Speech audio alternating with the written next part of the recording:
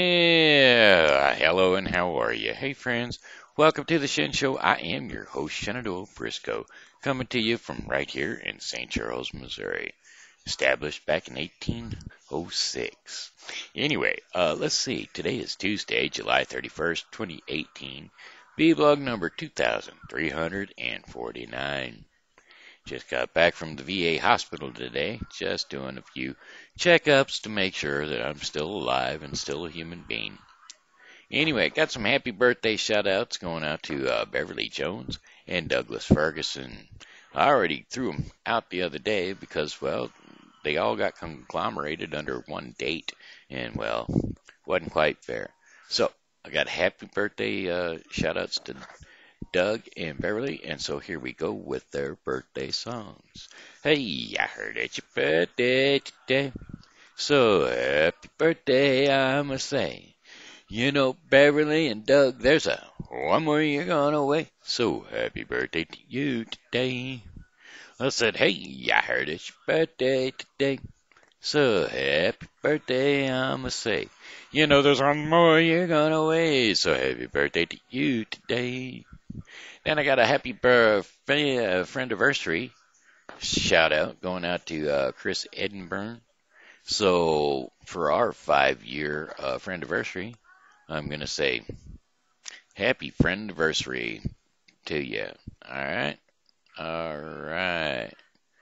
Now then, um, I used that'd be happy friend anniversary to you, Chris.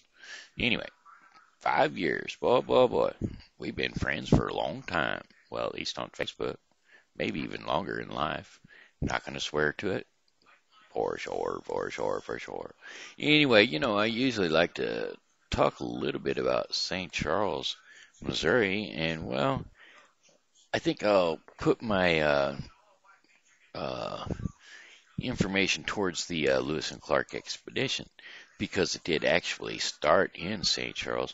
Prior to that, it was the the Corps of Discovery, which started at the Camp Du Bois, um, Du Bois on the Wood River at the confluence of the Mississippi River north of St. Louis. So we'll talk about that today. So let's see here. Now,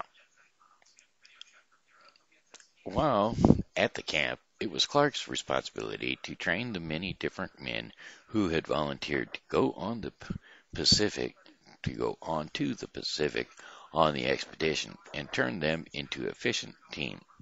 By the large most of the members of the Corps of Discovery were strangers to one another. The youngest man, George Shannon, was 17 years old, and the oldest, John Shields, was 35.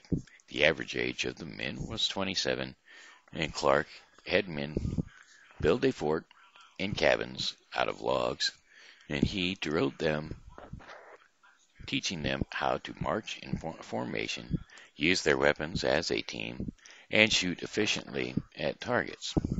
Most of all, he tried to get the men to respect military authority and learn how to follow orders. When they would later force dangers on the frontier, there would be no time for any of the men to question the officers. Now, during the winter, Meriwether Lewis spent a lot of time in a little town of St. Louis.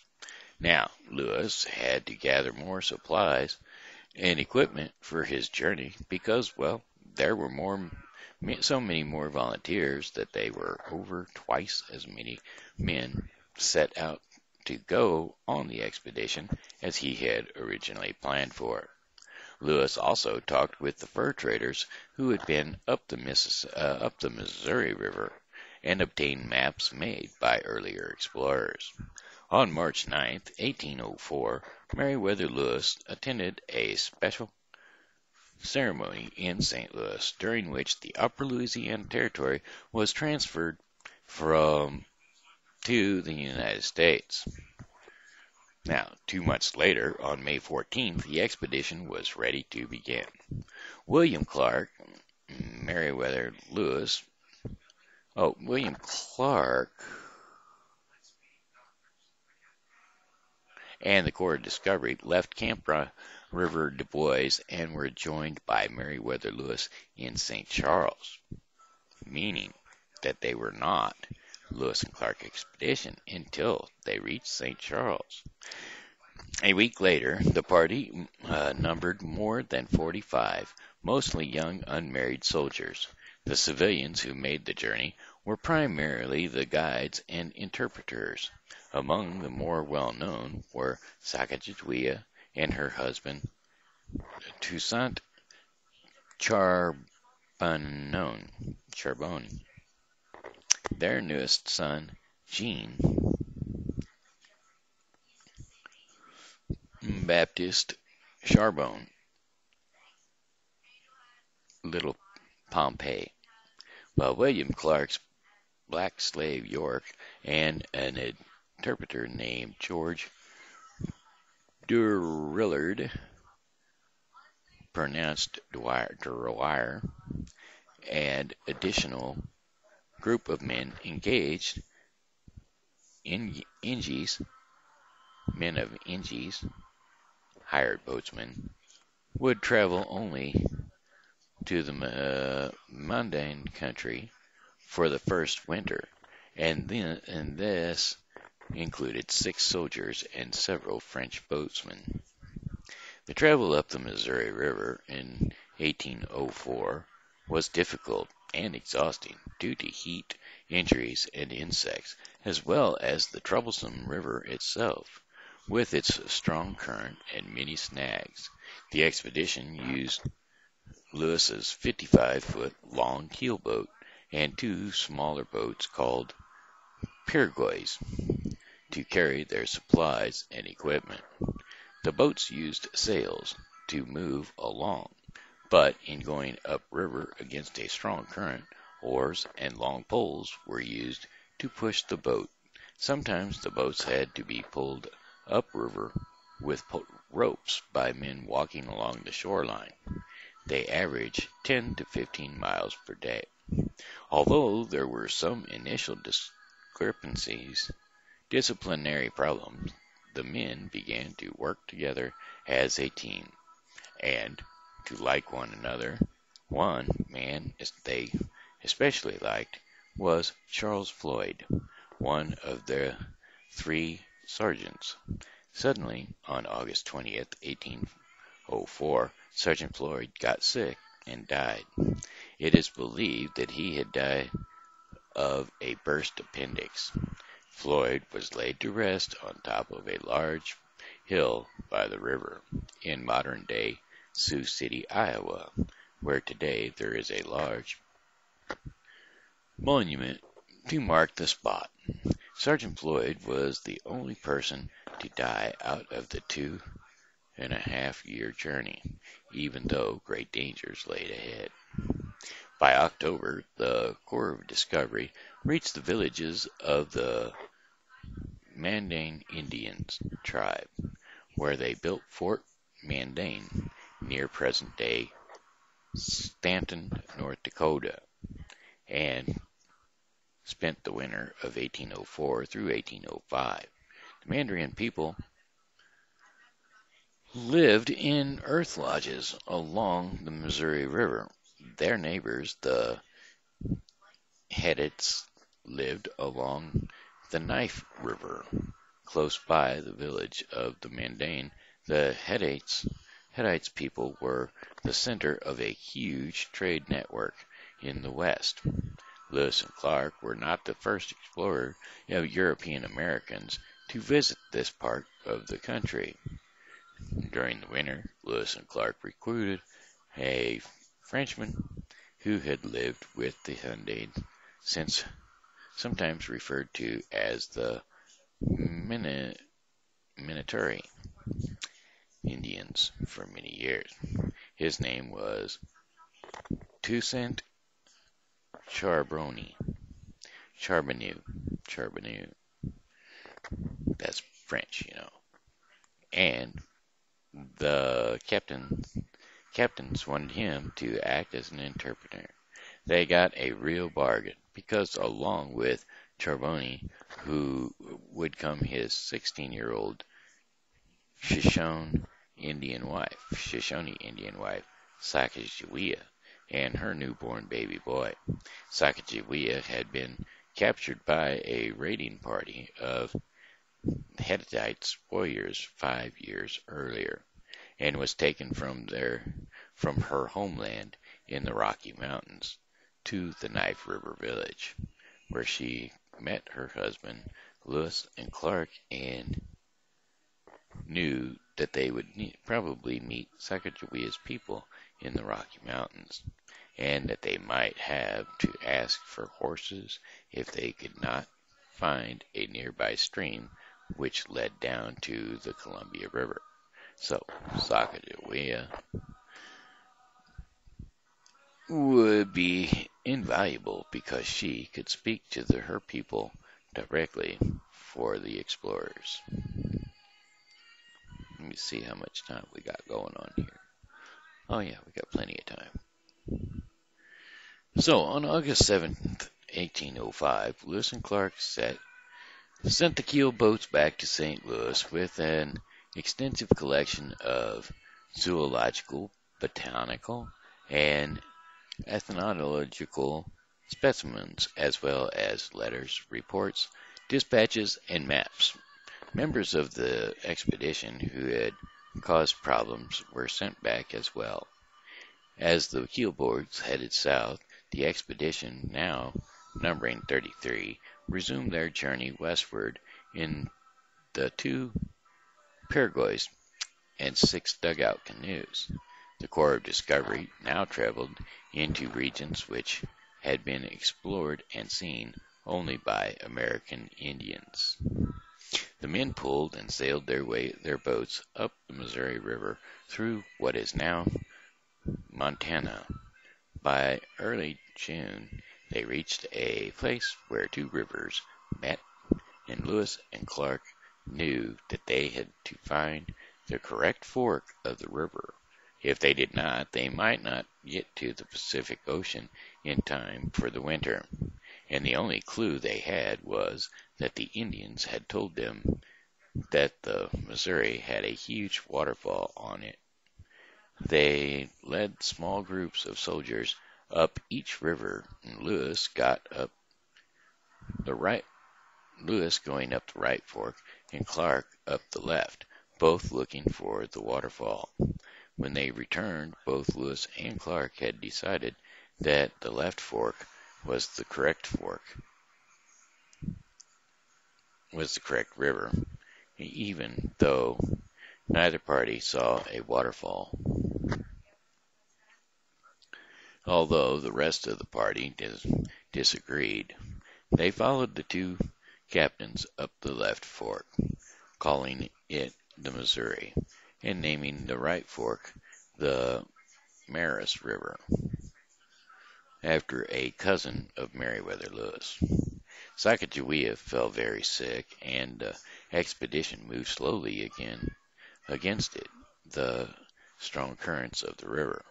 Lewis became impatient and led a small party of men overland to see if he could find the waterfall. Otherwise, they would have to turn back and follow the other fork of the river. On June 13th, he spotted a mist rising above the hills in front of him. After a few minutes of walking, Lewis looked down into a deep ravine and saw a beautiful, huge waterfall. He knew they were on the right river. Lewis scouted ahead and found that there was not just one waterfall, but 5, and that they stretched for many miles along the river and an area now known as Great Falls.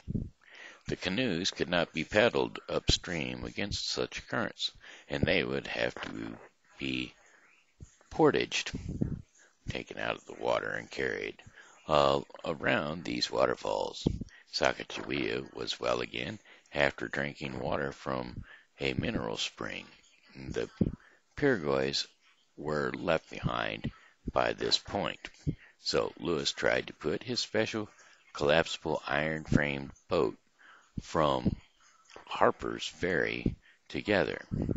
He was very disappointed when the boat did not work, but Clark was ready to help by having two more dugout canoes made. They set out westward once more, paddling upstream, and soon they entered the Rocky Mountains and saw incredibly beautiful scenery with tall evergreen trees, and by August 17th they reached the Three Forks of the Missouri, which marked the navigable limits navigable limits of the river. At this spot, the Missouri was fed by three rivers, which they named the Jefferson, the Gallatin, and the Madison, after government officials in Washington. They turned up the river, named for President Jefferson, and finally reached its headwaters, where the once mighty Missouri could be easily straddled by a man. And now that they had reached the crest of the Rocky Mountains, it was hoped that the headwaters of the Columbia would be nearby, and that the men could float and paddle their way downstream to the Pacific Ocean. However, they found nothing but more mountains stretching off as far as they could see. And Lewis knew then, as he crossed the Continental Divide through Lemus Pass, that there was no easy water route to the west coast. This mountainous area was the homeland of Sacagawea's people, the Shoshone. Now Lewis who needed horses to get his expedition over the mountains, was finally able to contact the elusive Shoshone, who had never seen a white man before. And when Sacagawea came along the trail with her baby son on her back, she suddenly recognized the chief of the Shoshone, and the man for whom she was supposed to interpret, and he was her brother.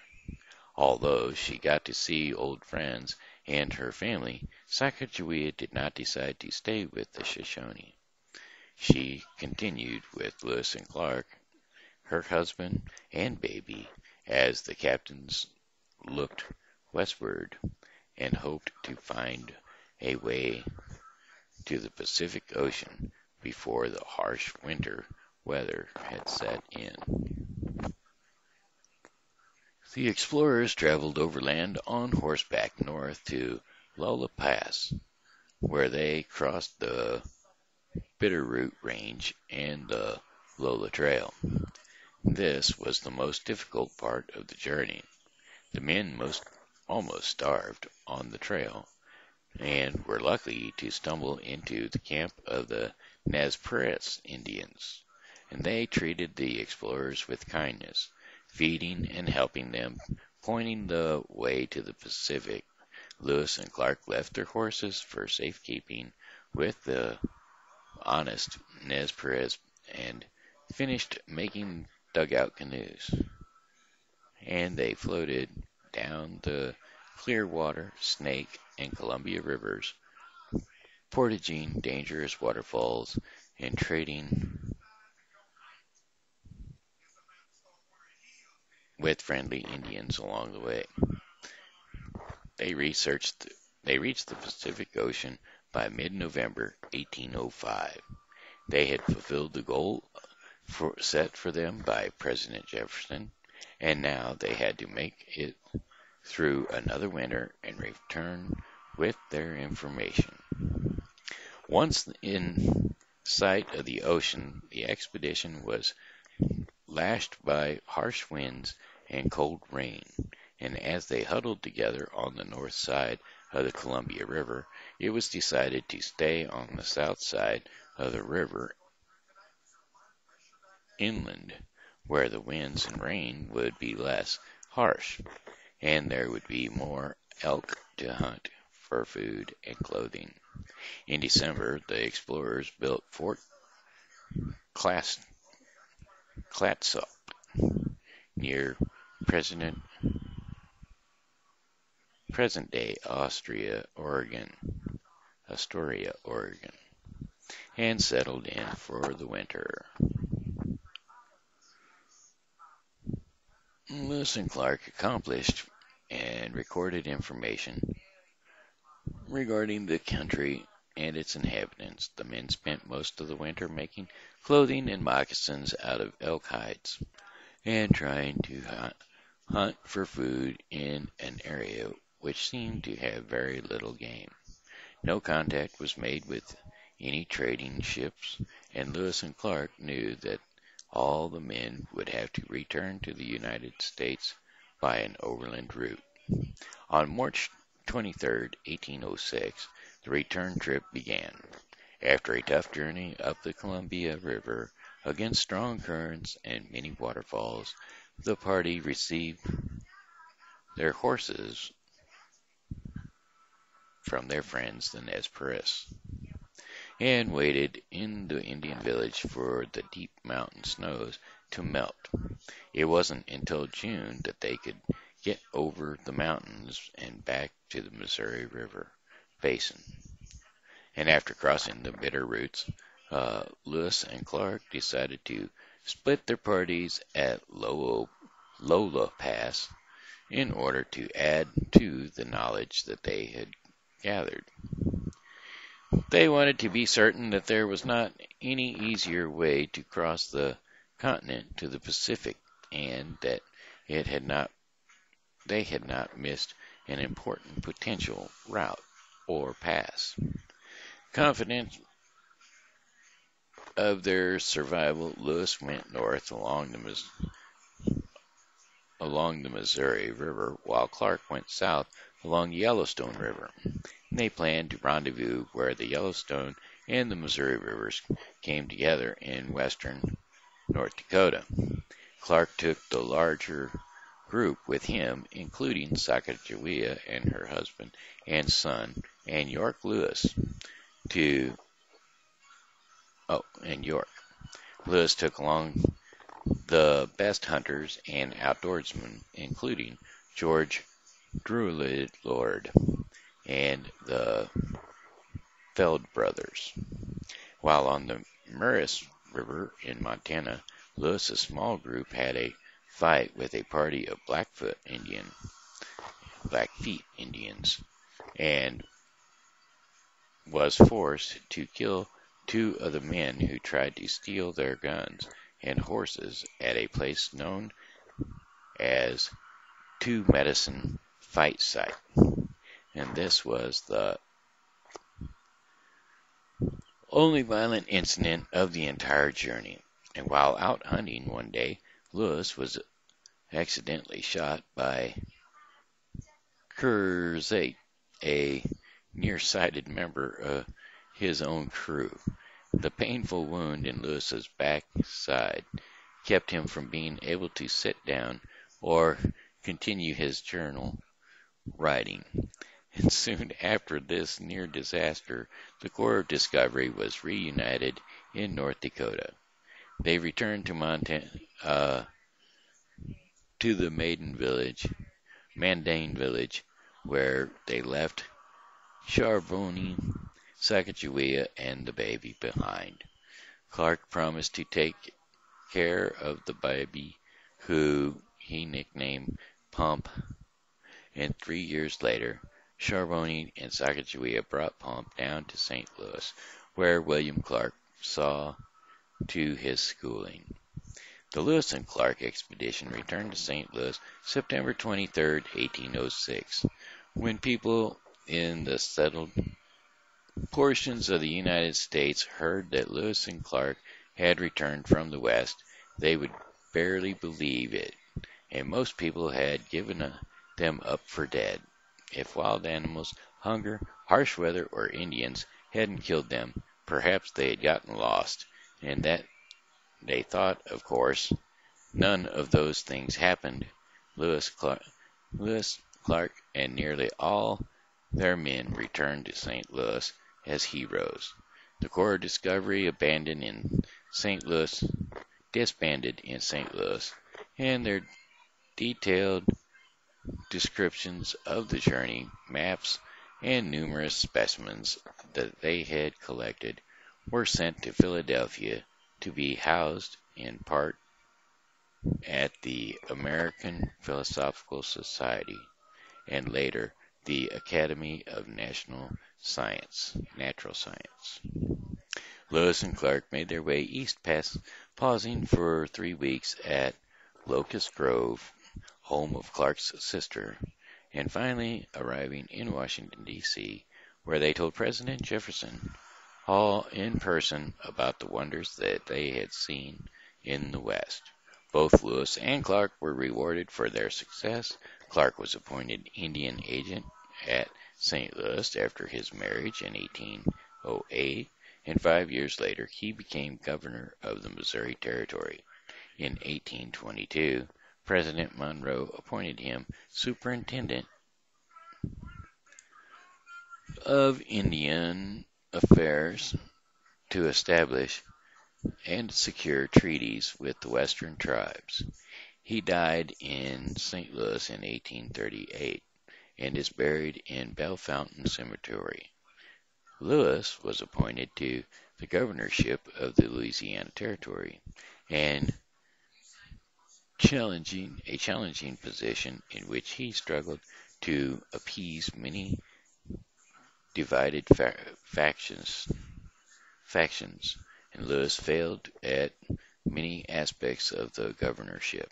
However, most notably in the Pacific perception of how he spent official government funds, Lewis was traveling to Washington, D.C.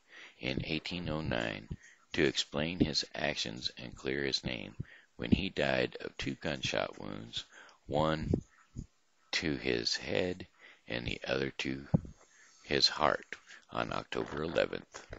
Most historians believe that Lewis committed suicide due to depression and problems in his life and career, while a popular belief continues that he was murdered perhaps by representatives of his own political enemies.